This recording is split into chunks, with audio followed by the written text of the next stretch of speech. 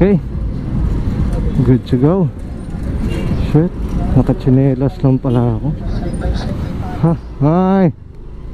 So what's up sa inyo mga PappyChullo? Welcome back po ulit dito sa aking channel of motovlogging. And today we are on our way to Balek.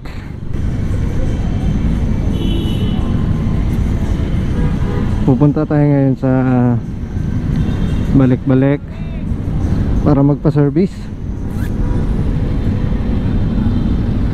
sa may papa-change oil tayo, no? Pupunta tayo sa shop ni Boss Pau sa Moteeworks, which is doon ako lagi nagpapa-change oil. And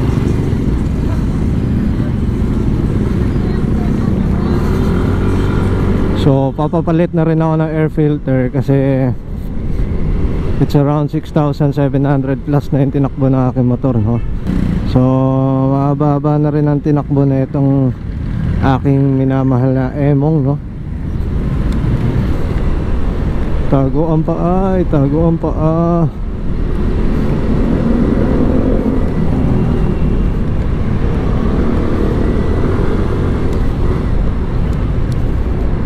Dito na ako, lilikho. Tapos mag-u-turn lang tayo. Kasi may mga nakabang, baka mamaya hulihin tayo, no? So yun na nga mga PappyChullo, no? Back to the topic. Pupunta tayo ngayon sa Moteeworks and magpapa-change oil tayo, and hopefully makapagpalit na rin ako air filter. Sana mura lang, makakapusin tayo sa budget. Tapos sisilipin na rin natin doon yung mga available nila na mga accessories, no?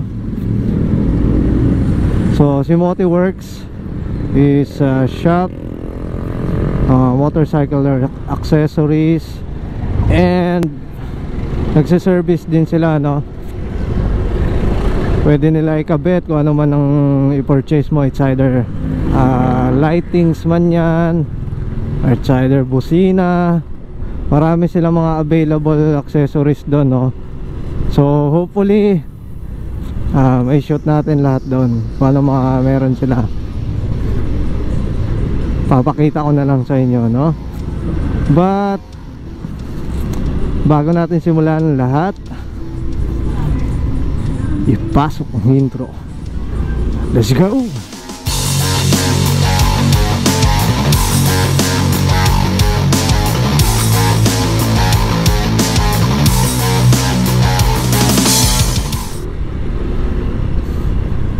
Sana walang mga nanguhuli ng nakachinelas. Hindi ko na kasi magsapatos, no? Kasi mainit. Saka hindi naman kalayuan sa amin to, eh. Ang shop nila Boss Pau, which is the Moteeworks, is located in Sampaloc, Manila, no?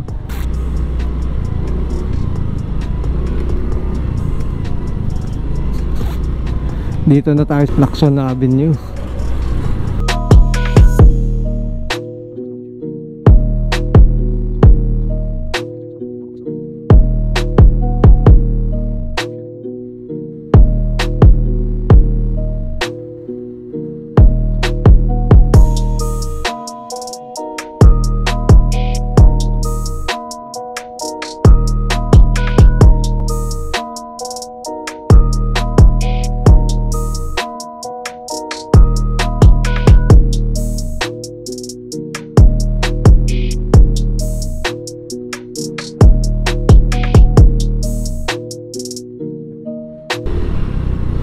May mga ano yun, vulcanizing. Marami ding ano dito PappyChullo sa ano, eh, balik-balik, eh. Maraming mga shop din dito ng mga motor, eh.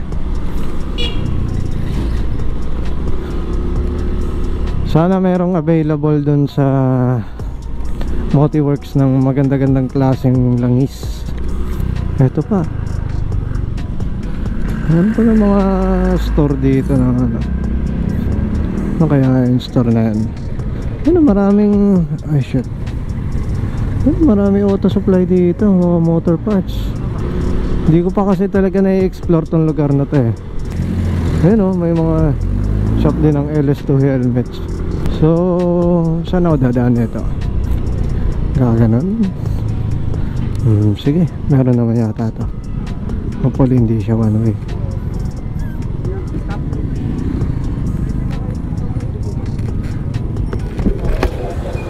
Boss? Kuya? Pwede lumusot dito? Ah, pwede. Salamat. Pwede naman daw pala lumusot, but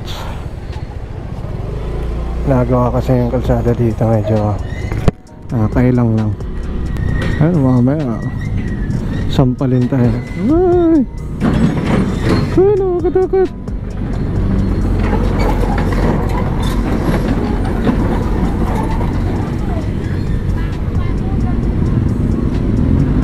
And may redes na. Jug jug jug jug jug jug jug jug. Fucky. Mga lespo nga pala ito. Natago natin yung ating paa. Mamaya madekpat na naman ang ating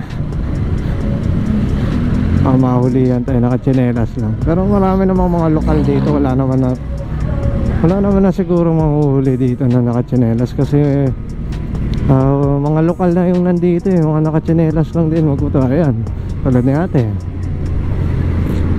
Ano na yan, wala na yan. Safe na ata dito. Hindi naman na to highway eh. Kaya most likely safe na to. So malapit na tayo mga PappyChullo. So unahan na lang. Katapat niya is motor trade. So tatry din natin mag-inquire sa motor trade kung mas mura sa kanila yung air filter. Kasi alam ko at least legit lihitimong parts na yon. Kasi di naman yan sila magsusupply ng hindi lihitimo. So dito na tayo mga PappyChullo.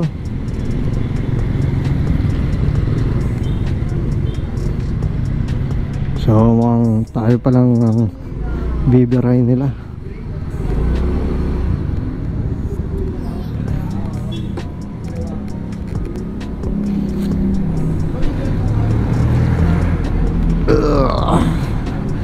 So babalikan ko na lang kay PappyChullo, no?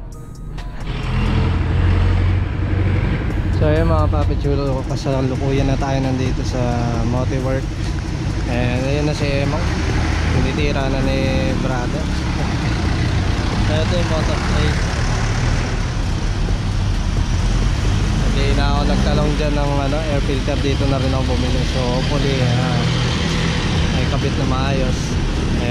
Tiwala naman mekaniko na rin talaga tumata.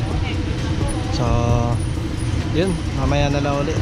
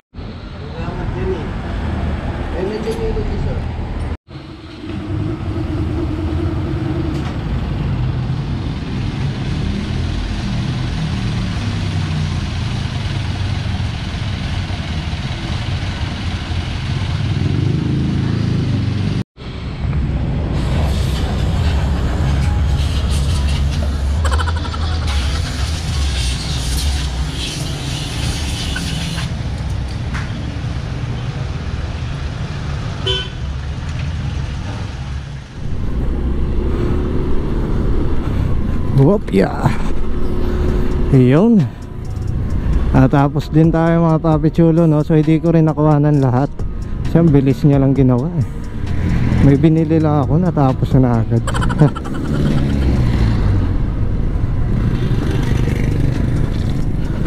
Napakalupit. So yun mga PappyChullo, no? So saglit lang nila ginawa, bilis-bilis. But ayos naman. Tsaka ramdam ko ngayon para mas umokay yung takbo ni Emong, kasi nagpapalit na rin ng air filter. Kung maaalala nyo yung itsura ng air filter ko kanina, no? Para siyang alikabok na may konting air filter. Init. So ayun lang mga PappyChullo, no? So there's nothing much with this video, but I just simply have an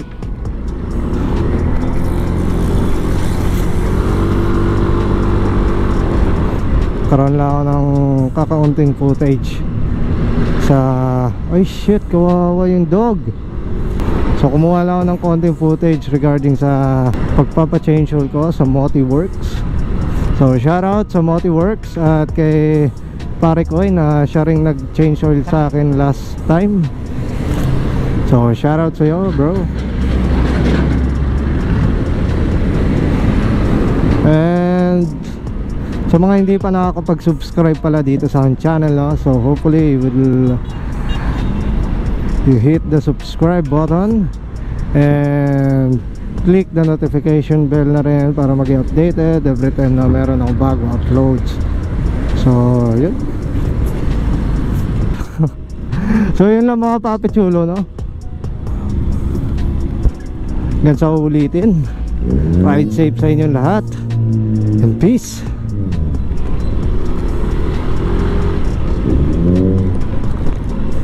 And I'm out.